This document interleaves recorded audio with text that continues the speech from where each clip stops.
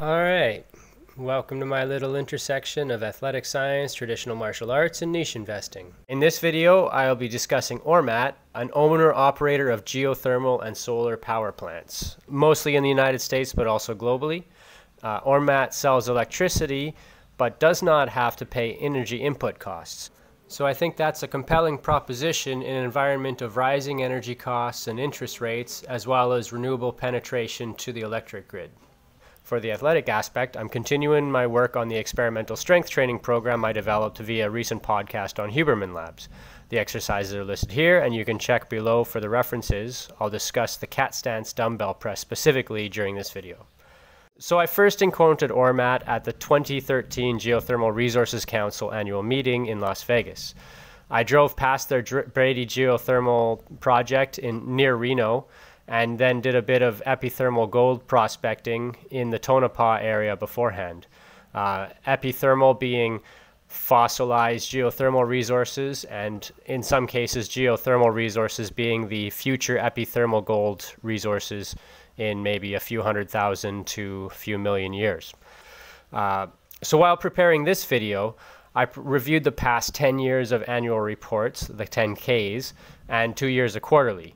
However, my commentary here comes primarily from my reading of their most recent investor presentation. So in Q1, they produced just over 1 gigawatt of power.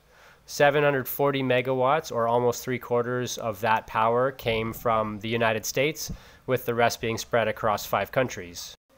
That revenue translated into $183 million during Q1, which was a 10% increase compared to Q1 of last year.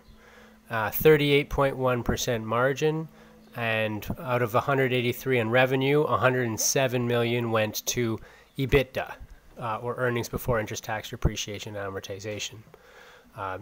88% of that comes from electricity sales, and then you've got products, which is helping to develop new power plants, I think, for third parties, and then storage, which is batteries and energy storage, which they are, as I understand, selling to third parties.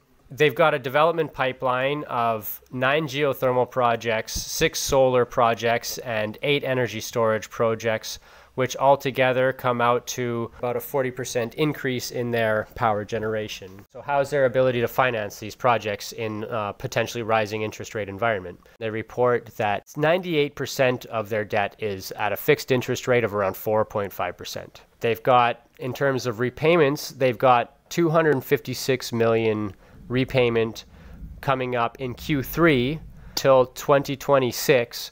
All of their repayments are smaller than that 256 for the entire year going forward, and everything is locked in at 4%.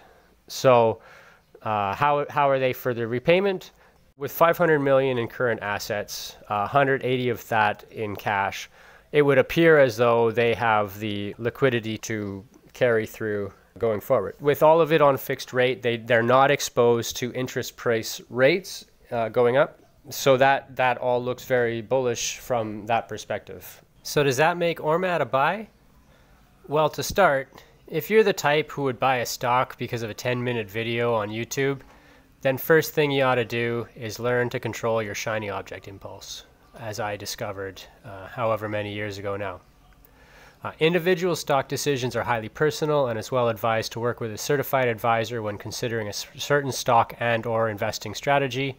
Needless to say, this is not investment advice.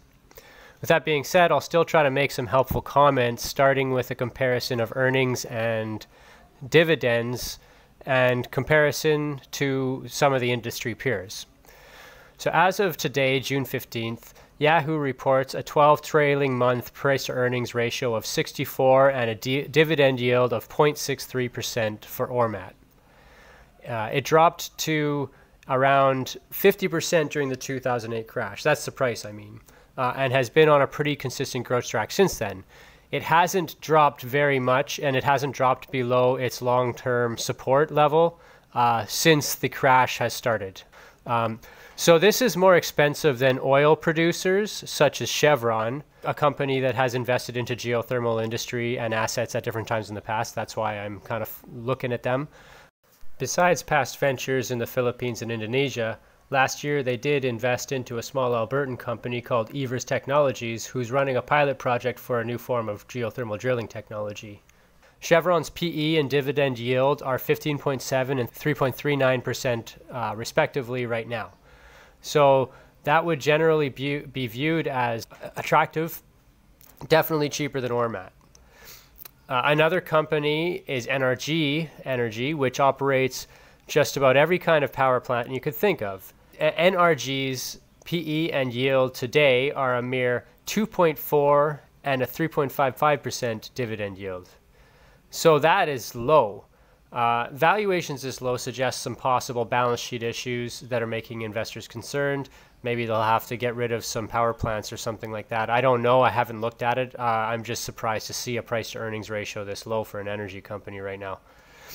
But finally, we can compare to PG&E, Pacific Gas and Electric, who actually filed for bankruptcy in 2019. And when I tried to check out their website today to see an updated list of facilities which are operating, I couldn't get on their website.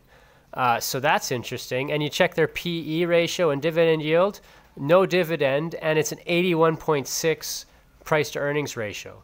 So they're actually more expensive than Ormat and don't pay a dividend. So I'm definitely going to hold off on saying that Ormat is cheap or going to weather this storm well. But I was very happy not having looked at this company in many years. I'm very glad to see one of the cornerstones of the geothermal industry looking strong at this time. So yeah, that's all I have to say about that.